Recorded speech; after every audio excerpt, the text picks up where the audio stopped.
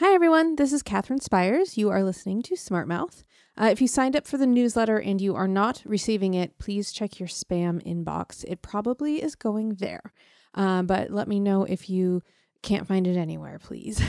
The newsletter can be subscribed to at smartmouth.substack.com in case you aren't already doing so. It is currently free. If you want to become part of the team making it happen, please do visit patreon.com/smartmouthpodcast. Now let's begin the show.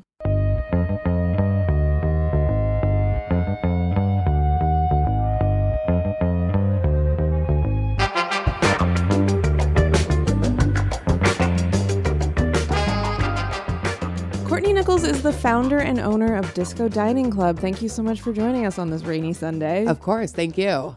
So Disco Dining Club, I feel like the name, you get a lot from the name. You kind of have a sense of what it is, but let's have you lay it out more. Disco Dining Club is a theatrical and thematic food and drink experience that roams around Los Angeles. Each time it's a new theme, new chef, new mixologist, new costume designers, new actors, new set designers, all to bring together this very cohesive, colorful narrative surrounding food. Wow.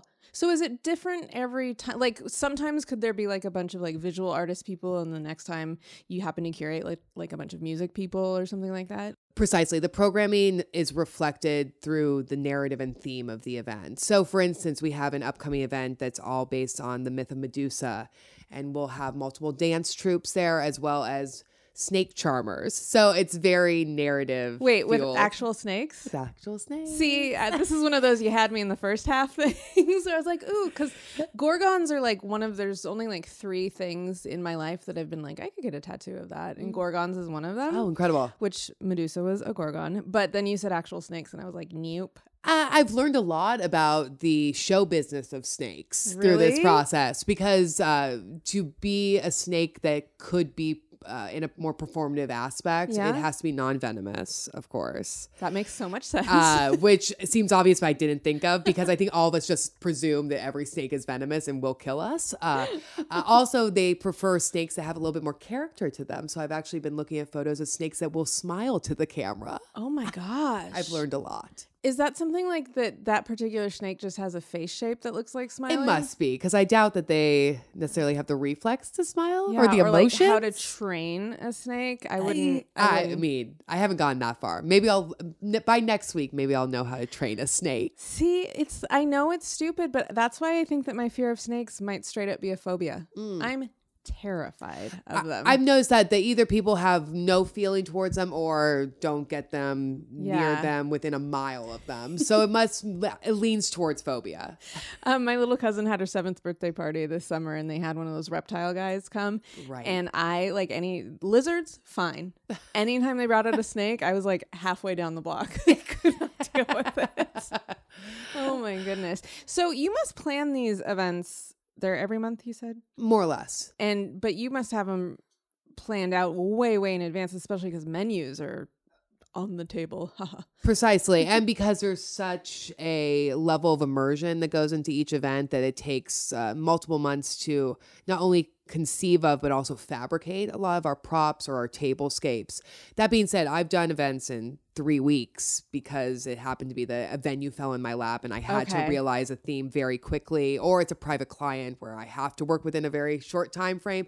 But I prefer the more luxurious multiple months lead up so I can really flesh out these concepts. Yes. And speaking of luxury, all of your food ideas were oysters, caviar, and then like silly luxury, like what we are going to talk about today, which is maraschino cherries. Highbrow, lowbrow. Yes. All about that. That is the entire ethos, not only of Disco Dining Club, but also of myself. Okay. I love dabbling between the two worlds. It's the most fun. It is. Balance. Yeah. Gotta have balance. Exactly. It's like when you think about it, it's actually very zen. It is. It really is. It's my form of meditation. There we go. I embarrassed myself researching maraschino cherries because I've always called them that. And then reading it, I realized, oh, it's maraschino, really. In Italian. Yeah, the SCH. And for me to not have realized that because I'm one of those boring people who always corrects other people when they say bruschetta. It's bruschetta. Of course. Of course. Me too, actually. That's funny that I would never think about the pronunciation. Yeah. I think it might be because we don't, I took Italian, but we're not really talking about maraschino cherries a lot. You're right. It's not in the common vernacular. Yes. So there is a chemist actually who writes about, she wrote a book called Fix the Pumps, which is about the history of soda fountains. So she kind of does what I do, but from a science background, where she's like, look at this fun thing. This is how it came to be. And she calls what we consider maraschino cherries now a real cherry with the cherry flavor removed. Oh. Because they go through so much processing. Maraschino cherries are indeed real cherries that have been processed to heck. I recall that, I don't know if it's myth or not, that if you eat an entire jar of maraschino cherries, that it's poisonous. Well, the thing is that, before the FDA and the USDA got involved in what we ate, they could just do anything to any food. And so brining, sometimes on a commercial level, could have really dangerous things in it. There's a common myth, indeed, that it's brined in formaldehyde. Right. Which it's not anymore. Okay, good to know. Yeah. Good to know. And it probably never was. I read something about that there could be elements in the pesticides where the actual cherries are grown that has formaldehyde in them, because non-organic pesticides can have formaldehyde in them. So they're probably just as poisonous for you as any other produce.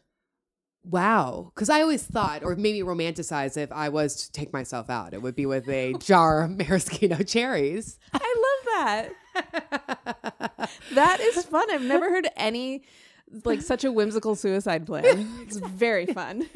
Thanks. So what's funny, though, about how fake they are is that it comes from this very old, no one knows exactly how old, recipe / I would say entire lifestyle from the coast of Croatia, where they grow marasca cherries. And they've been turning them into liqueur for a very long time. This is sort of the origins of it. Okay. And we kind of got to go back and forth a little bit, because I'm assuming, funnily enough, I have a jar of maraschino cherries in my fridge right now. Oh, amazing. It's like Safeway brand, bright red. But you're familiar with Luxardo cherries, of course, right? Yes. Now, these are the fancy jarred cherries. Oh, I didn't realize the hierarchy of cherries. Okay. I'm learning a lot tonight. Yeah. Yeah, there really is. I'm getting ahead of myself. I'm so excited. I'm just going to say this part now. Did you know that there are maraschino cherries in all colors? It's just the red ones sell the best. Yeah. So looking around, I saw green ones. Oh my God. Okay. Green, I was like, this is vaguely familiar to me. I feel like maybe I've seen green ones, maybe fruitcake. That's exactly, because it does have that candied fruit vibrancy, I would imagine. Yeah. Yeah. Interesting. But then there's blue ones. Ooh, weird. Exactly. Isn't that too much? I even tweeted about it. I was so upset. Don't care for that. But okay, going way, way back. Maraschino liqueur, because this thing that we call maraschino was a liqueur, an herbal liqueur, made in a town now called Zadar, which is in what is now Croatia.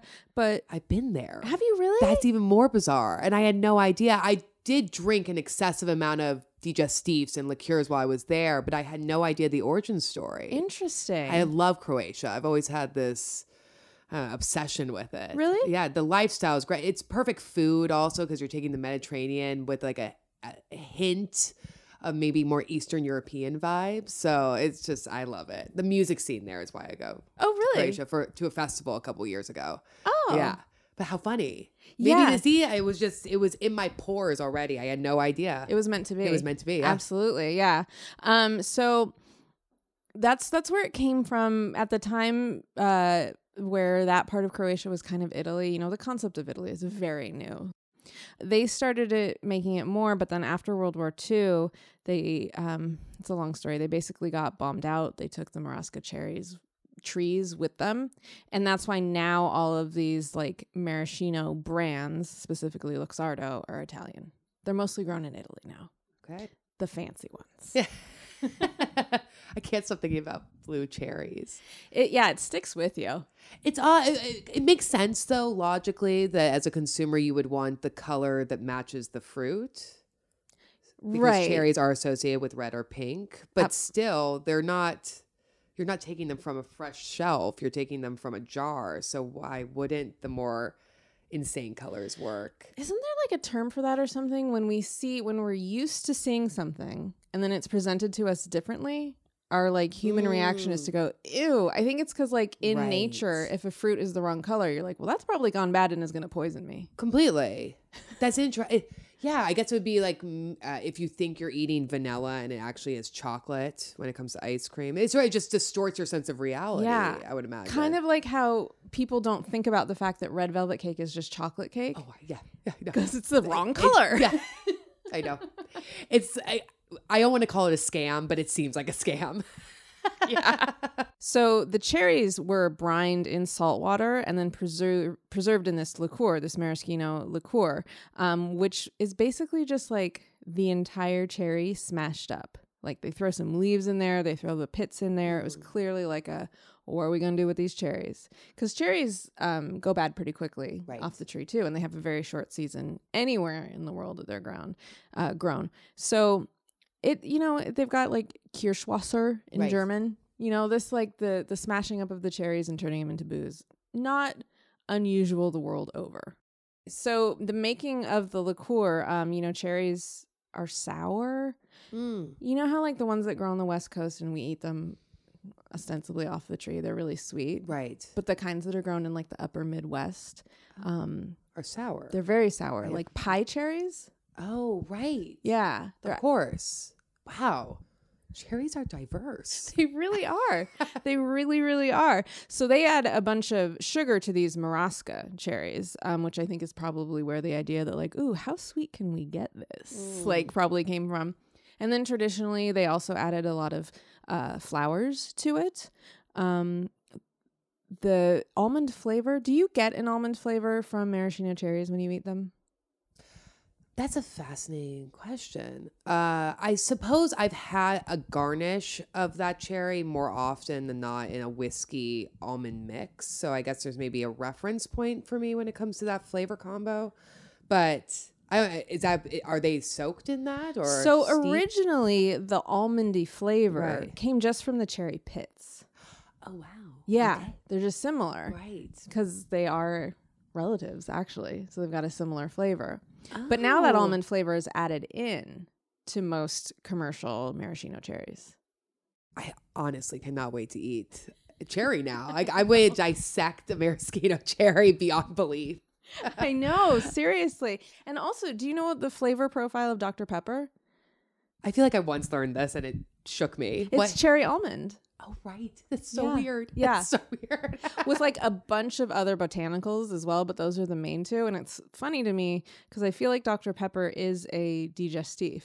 Like all the ingredients make it such, but also a shit ton of sugar and carbonation. Of course. But it's funny, growing up, the type of person that preferred Dr. Pepper, I always, again, romanticized. I was like, that's an advanced flavor palette right there. That is so funny. I love that. I've circled back. Now I like it as an adult, but as a kid, it was something I aspired to like. It's pretty spicy it is. As far as sodas can be spicy. 100%. It totally is the most spicy. So that, yeah.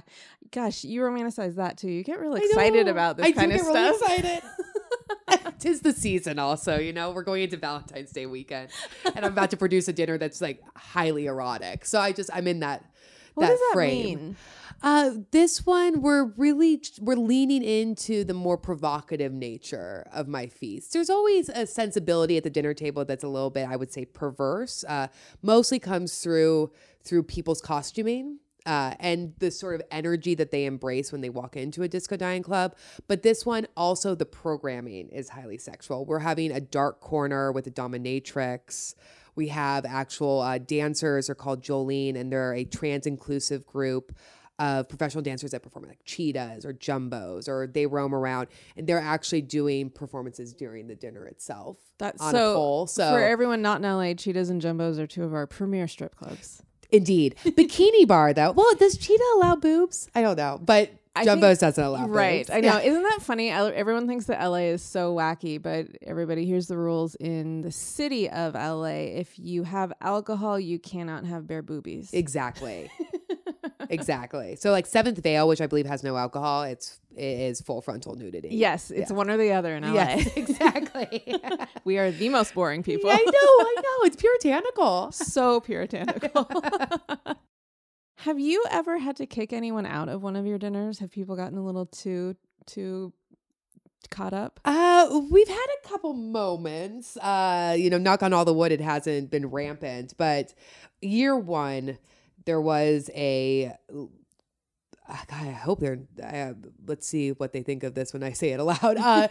There was a literal cat fight, and what was so kind of hilarious about this cat fight is that the women who had it or were in it were dressed in cliche disco polyester wear and fake afros, and that is never really the aesthetic nor the garb that typically our clientele wears.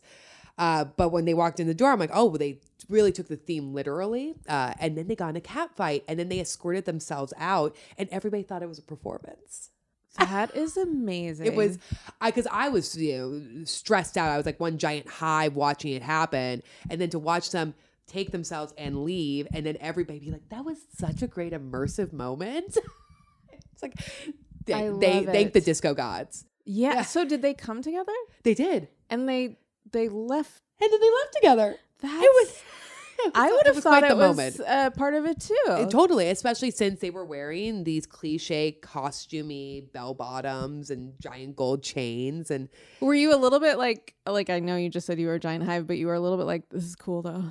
There was a moment. There was. Because if there was going to be a fight that went down, I'm glad there was a group of seemingly jovial women who I knew were all friends. It wasn't strangers fighting. So there was something sort of, deeply hilarious about it. Year one, though. We're at year 5 now. So we've matured a bit.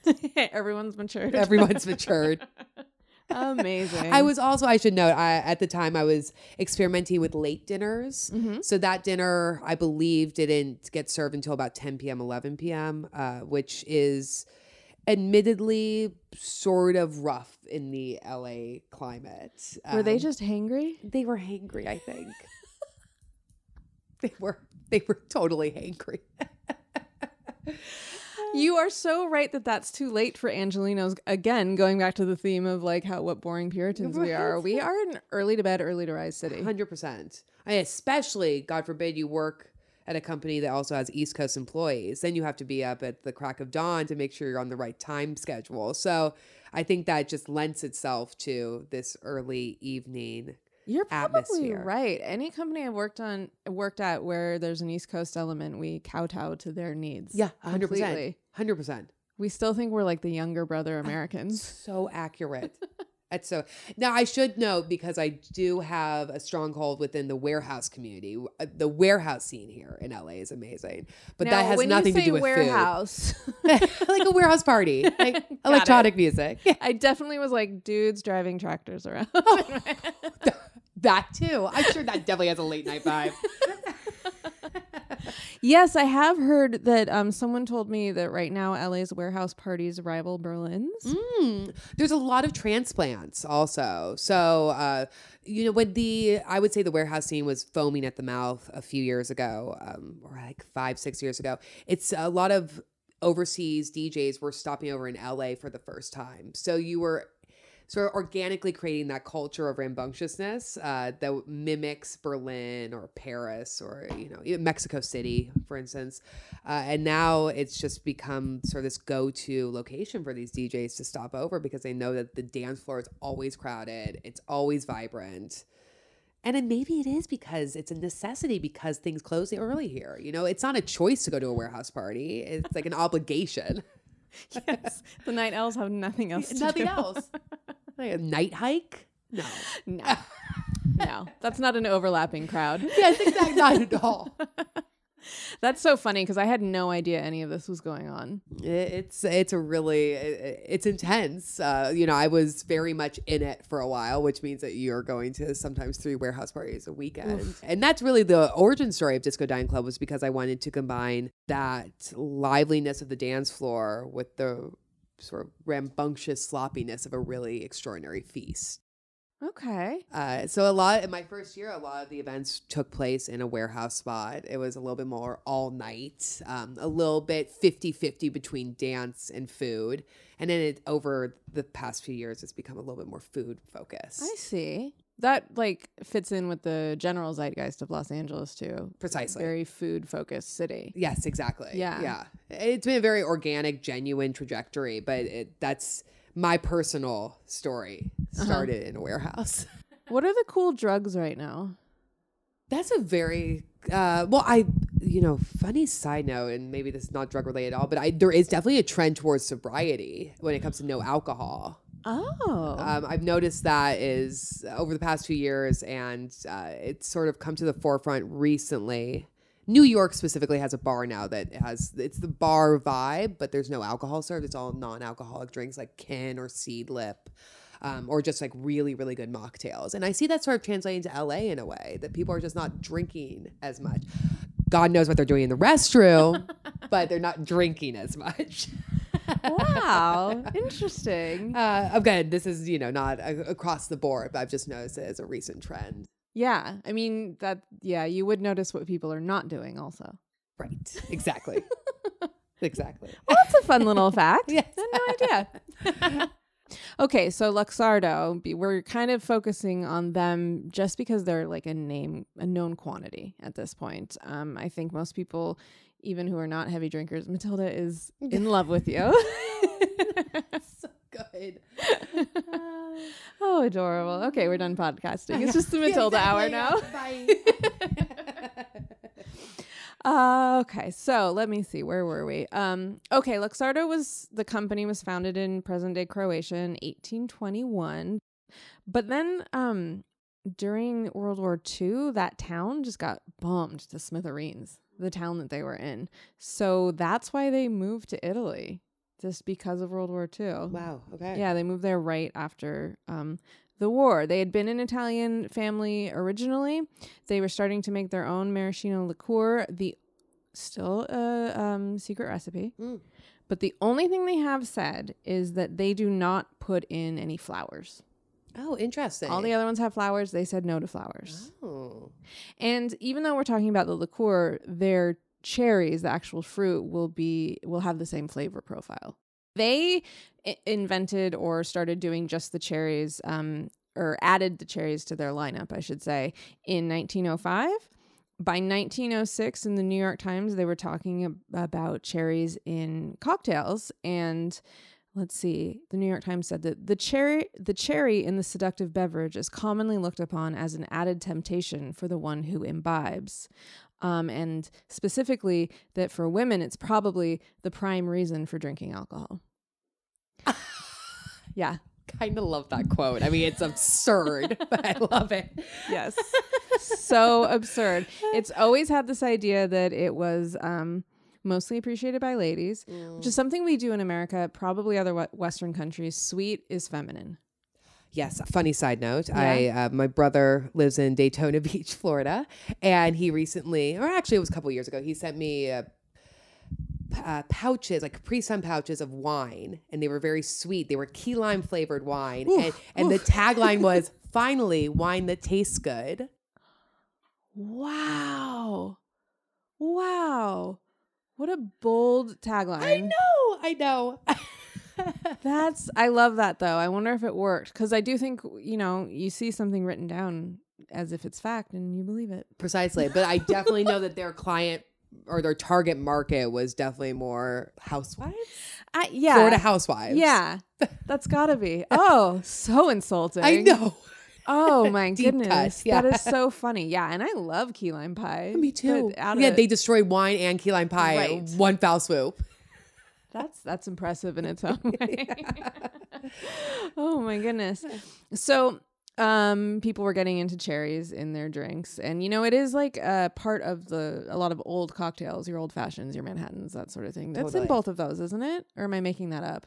It's at least in old fashions. Definitely Manhattan, yes, of course. Yeah. Okay. Yeah, you're right. Whew, yes. Good. Sometimes I say things and then I'm like, uh-oh. Yeah. Story of my life. So they got so popular that the Luxardos actually built another distillery. But then during World War II, not only, obviously like imports were down, obviously, but this is where real cherries, European tradition cherries, I shouldn't say real, because as I said at the top of this very episode, even the ones with the bright red ones are real as well. Right. But this is where they started to diverge. Okay. Basically. And it's sort of where these, let's say, more mature Italian maraschino cherries dropped market share almost completely. Okay. It was fully into the red stuff, which makes sense when you know about mid-century Americana. The more processed, the better. Right. The more brightly colored, the better. Yes. Betty Crocker came up with a maraschino cherry cake in 1947 that called for 18 maraschino cherries. Oh, I feel like I've seen a graphic of this. Because also pineapple upside down cake very famously needs the maraschino cherry. It sure does. Yeah. That's why Which I is have my a jar of it. Absolute favorite cake, I think. It's a good one. It's amazing. Do you make it? I do. Okay. But make meaning I don't really make the batter.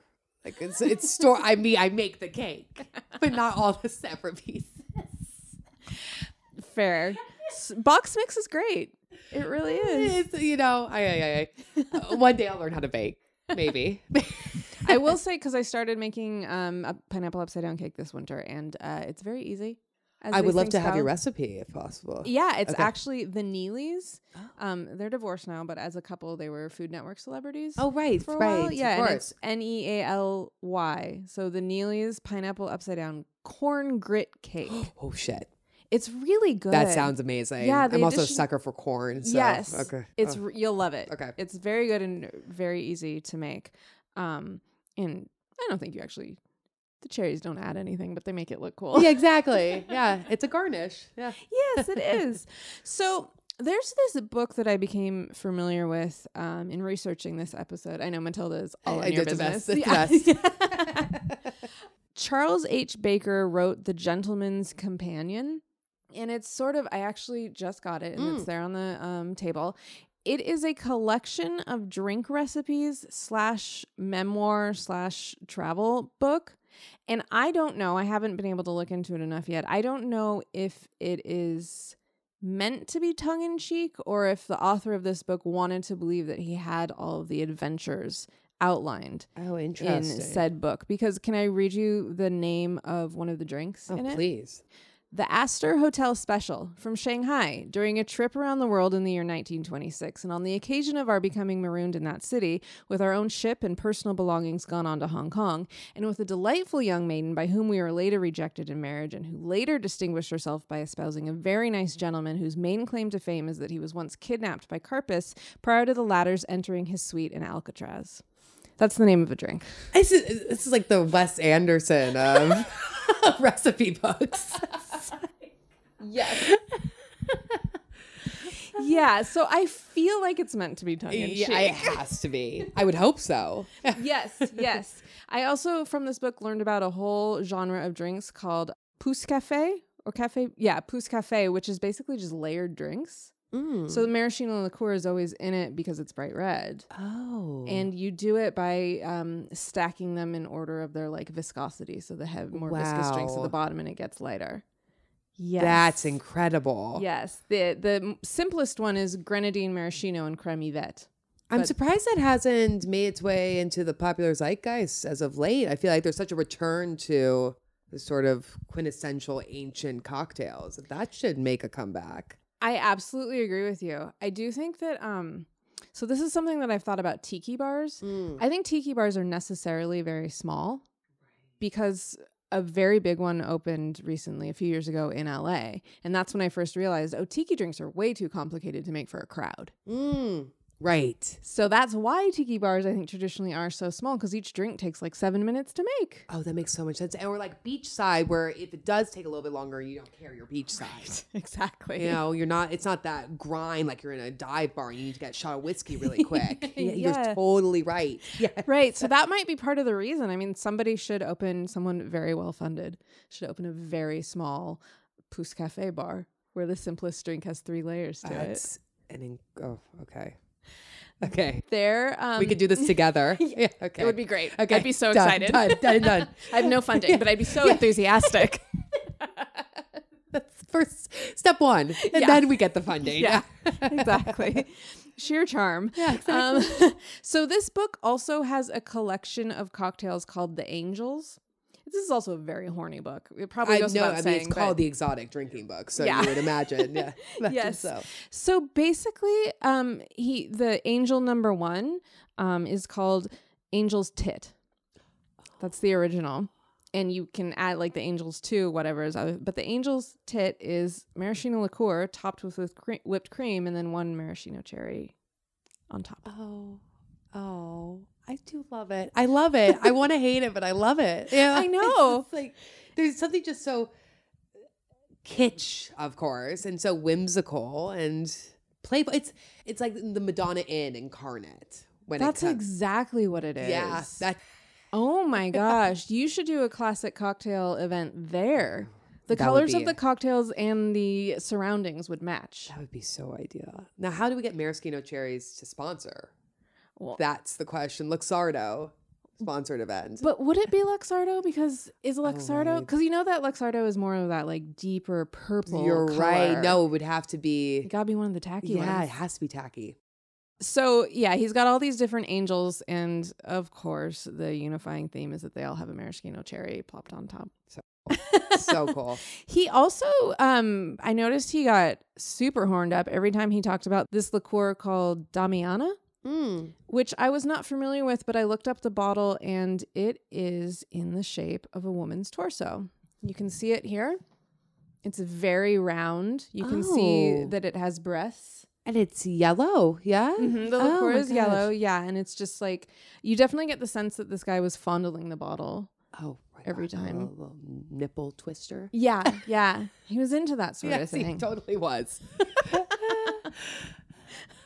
It's so, when you read sex stuff from different eras that you have no familiarity with, you're like, is this fun or am I scared? Someone please tell me. Such a fine line. It's such a fine line. Yep. It really is. So in America, the definition of maraschino cherries legally kept changing. And it basically has to do with how terrified we are of additives, how patriotic we're being. And when I say patriotic, I mean more like nationalist, jingoist, that sort of thing. So part of the famous Pure Food and Drug Act of 1906, there's a maraschino cherry section. And that is where it says that it must be bottled to count as a maraschino cherry. It must be bottled in the maraschino liquor. Oh, okay. That's what it says.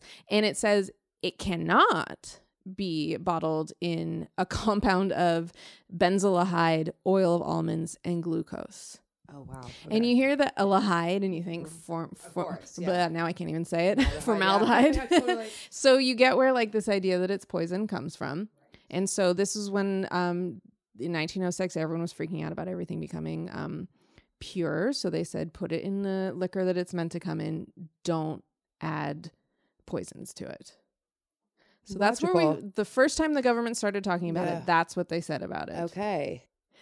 And then there's this whole thing where we talked about how the idea was that women liked the cherries, right. But also men who like tits like it too. So see, it's for everyone. Yeah. For everyone. Literally.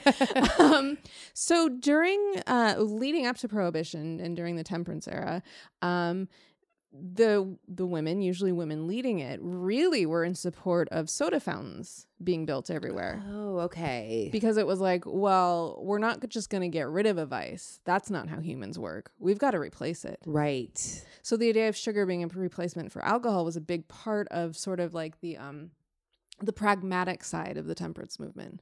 They're like, That get makes everyone complete out of the sense. taverns and into the soda fountains and sugar them up. Right. And they won't know the difference. And I they guess. won't, because we, as most people know, when you take a break from alcohol, you end up craving sugar more. Right. You know, all of a sudden, I like take a 3-week break from alcohol and I'll want more chocolate chip cookies than imaginable. It's like, oh, it's because it's the sugar addiction. Yep. So it makes sense. Logically, Totally. it makes sense. Yeah, it completely makes sense. So, but the problem was, of course, was that maraschino cherries legally at the time were in liquor. Oh, of course. Right.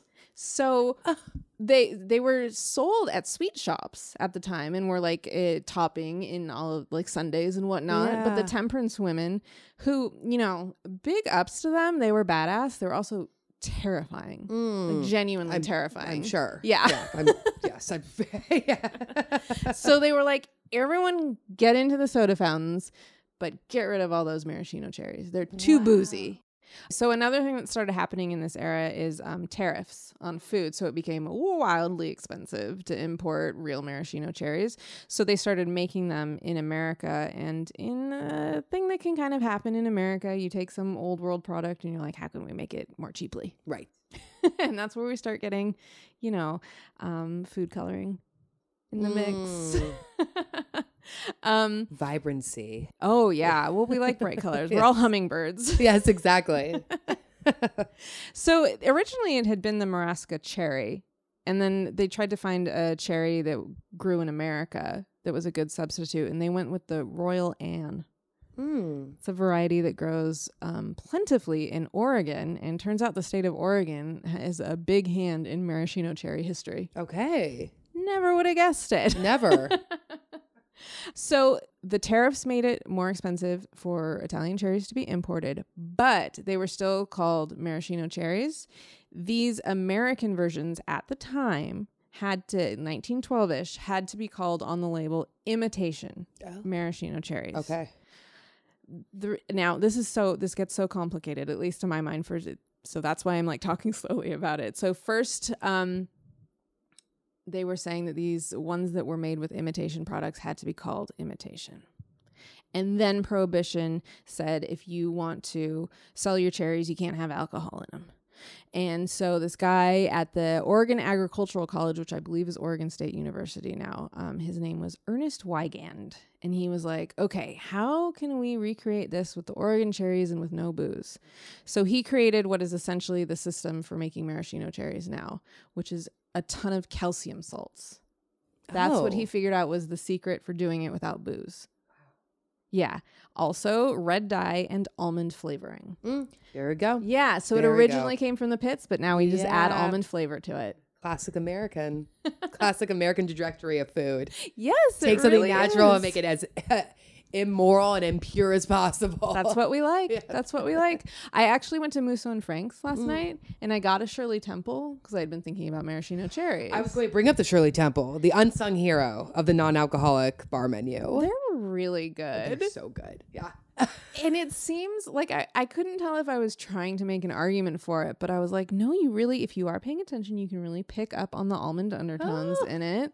And like if you have, I bet it tastes different if you have Sprite or 7-Up because those two taste different. Oh, of course. Yeah. There's elements to it. Totally. I'm going to consume so many cherries after this. It's going to be obscene.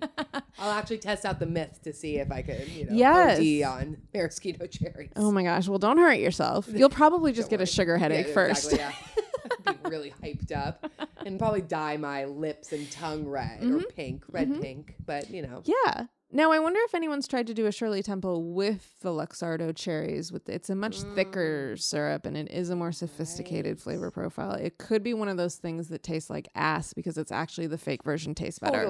Totally. Yeah.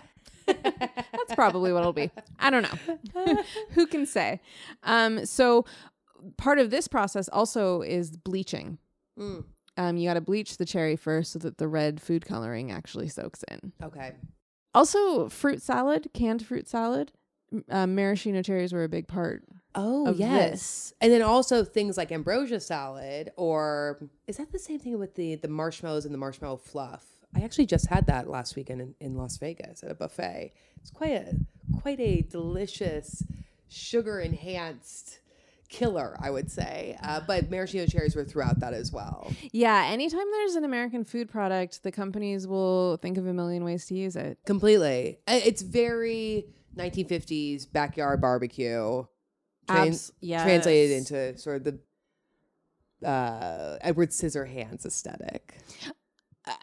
Yes, exactly. In your mind, was Edward Scissorhands set in the late 80s or in the 1950s? I would say probably both, if that's possible. Yeah. As soon as I asked the question, I was like, that is the correct answer. Indeed.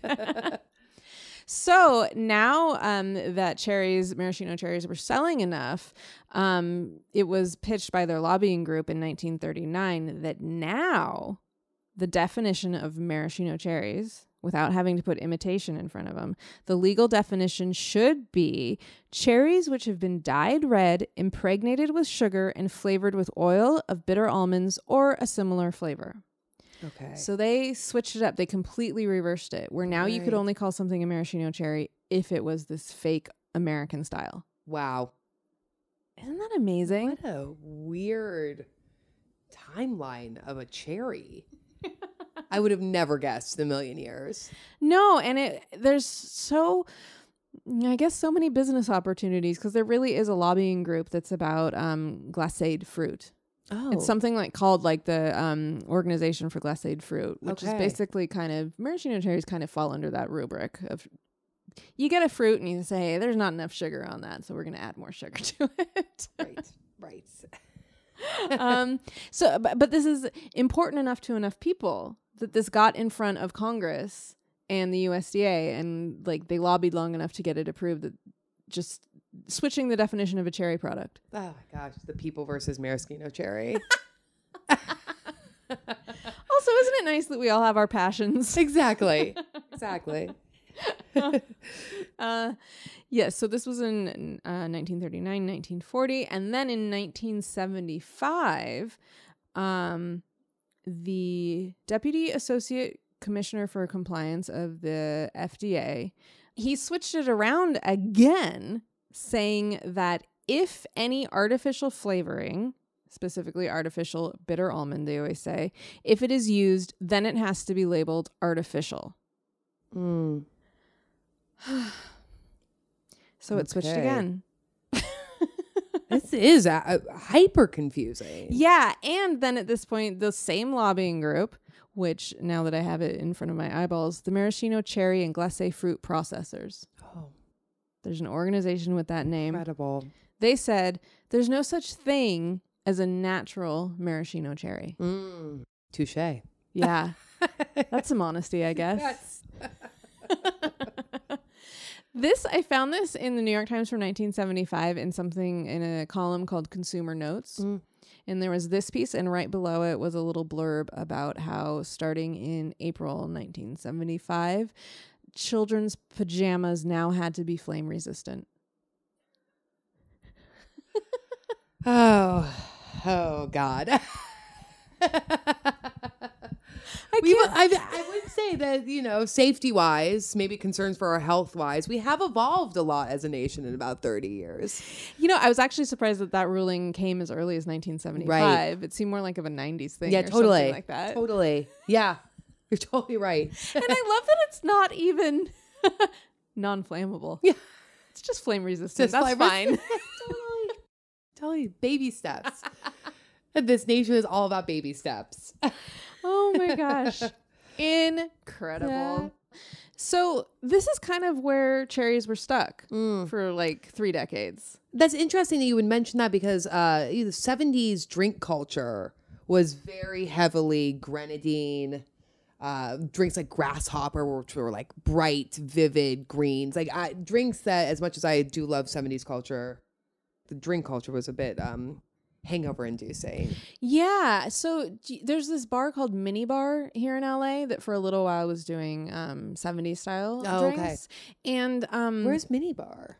You know where Cafe 101 is in that Best Western or whatever it was? It's a bar in that same lobby, just if you head in a different direction. Cool. Yeah, it's actually a pretty nice place. But this is where I discovered the Harvey Wallbanger. Yes. Yeah. It's funny because they were huge drinks, and it's mostly orange juice. Yep. And then the Grasshoppers is it more or less a milkshake? It is. Yeah, exactly. Okay. So this is what Like creme de menthe. Yes. How are you supposed to drink that? I mean, it would be one drink all evening. It would be so filling. If you'd already have dinner, you can't fit maybe, but I know it's interesting because I do think that maybe predominantly it was for those who actually did drink more than just one drink. I think they would lean maybe more towards champagne during that era. Oh. But maybe this was the one cocktail per person style because I can't conceive of drinking, especially if you're going out dancing. I mean, you would just be sloshing around on the dance floor. Yeah. It's a lot. Yeah.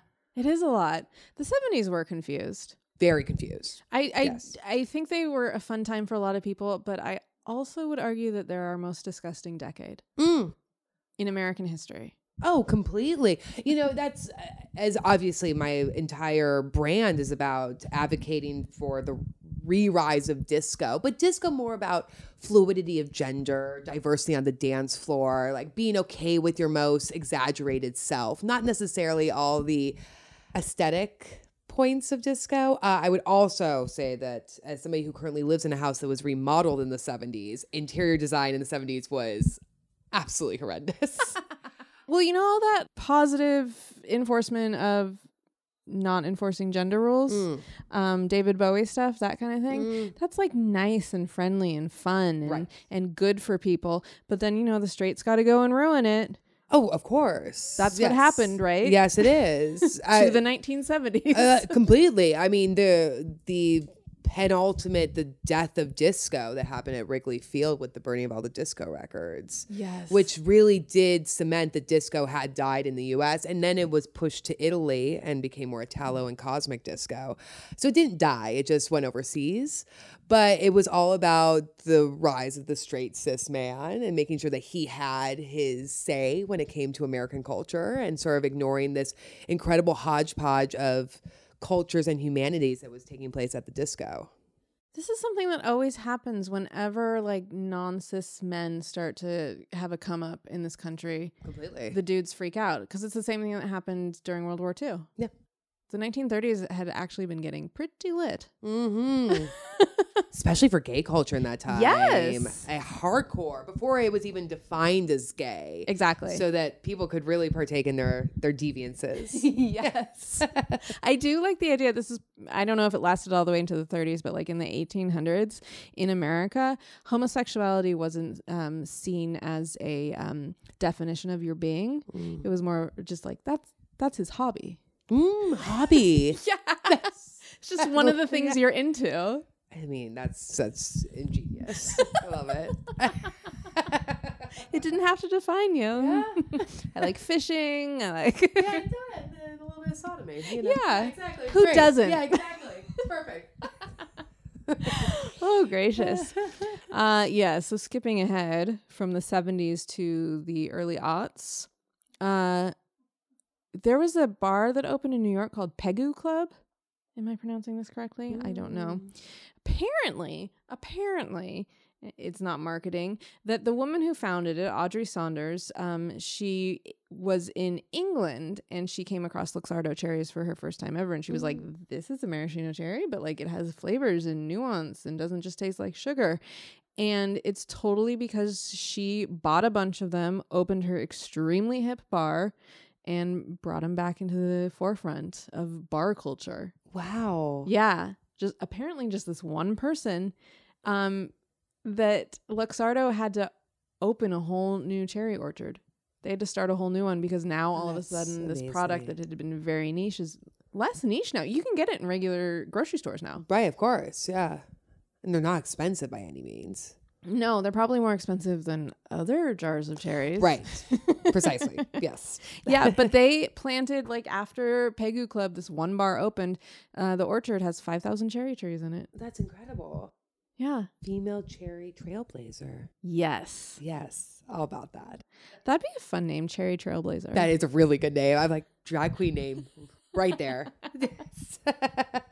My favorite drag queen name ever was coined by Sam Pancake, who also has a podcast on this network called Monday Afternoon Movie. But in one of his shows, he was listing off fun drag names that he came up with. And the one that stuck with me was Blanche Du Bois. That's really good. Isn't it? And so obvious. Yes. You know how that pun is, it was right there. It was just hanging right there. Nobody took it. Yeah. Well played. Yeah. Well It's played. so good. Oh, it's so good. So do you serve drinks with maraschino cherries at your dining club? We have. I would say that we are a fan of theatrical garnishes. That being sort of the most bare bones of the theatrical garnishes, maybe the garnish that you first recognize as a garnish when you're younger and drinking for the first time. Sure. And then also the cliche of trying to make the stem not in your mouth is sort of like you knew you were a little bit more rambunctious than the average woman. If you could do that, I cannot do that. Well, I've tried. Why? How did that come up? Who invented that idea? I do remember there's a movie that, oh, hey, this is maybe a strange reference, but I think the movie is called Joyride. It's a Ryan, or not Ryan, it's a, what's his face from Fast and Furious who passed away. Paul Walker's in it. Okay. And they have a scene about the importance of a woman being able to not a stem in her mouth. And I think it just stuck with me. And then it became a parlor trick. You know, girls who could do it were seemingly better with their tongue. Yeah.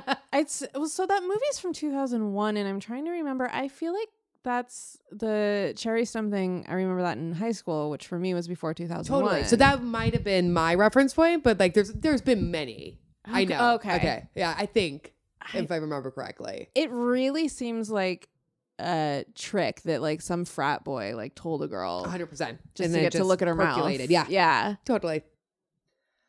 Because I don't think anyone can do it, really. That doesn't make any sense. I once met a person, not a girl, though, like a very burly gay man, but he could do it. Of course. Yeah. I was shook because I thought it was a myth.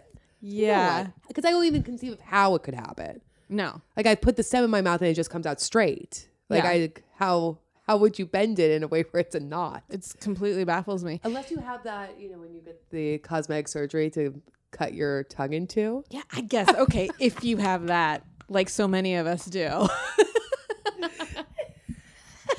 Although, listeners, if any of you can do it. Yes, please. I would love a tutorial. Yes, send us a video. Yes. It would be interesting. And you tell us whether or not we're allowed to post it somewhere publicly.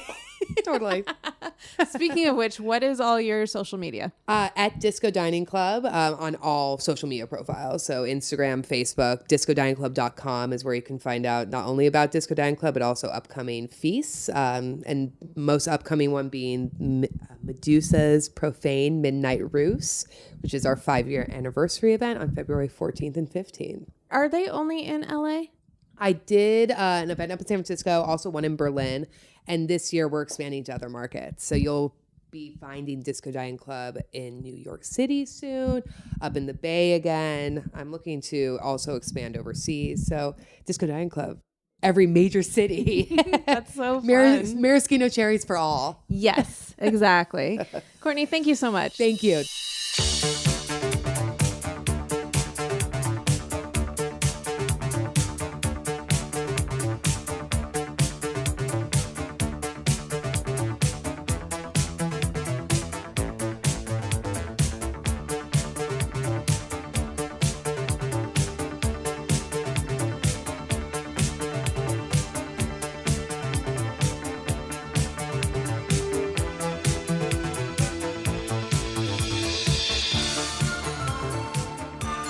Hello again, everybody. Thank you for listening to the show. Here are this episode's resources. I got good information from the book Fix the Pumps, and the book The Gentleman's Companion was a ton of fun. I found a helpful blurb from 1975 in the New York Times, and more contemporary articles at Imbibe, Epicurious, Atlas Obscura, and the New York Times again. The FDA's website had all the technical details, and an Oregon State University thesis by Christopher Jolly called Science, Service, and Specialized Agriculture, the Reinvention of the Maraschino Cherry. That was a wonderful source. These are all in the show notes and on smartmouthpodcast.com. And join us on Instagram at smartmouthpodcast, on Facebook in the private Smartmouth group, and on Twitter at smartmouthpod. Smartmouth is a production of Table Cakes, a woman-owned, Los Angeles-based podcast company. Smartmouth is hosted and produced by me, Catherine Spires, and engineered by Mika Grimm. Check out all of our shows at tablecakes.com. A Table Cakes production.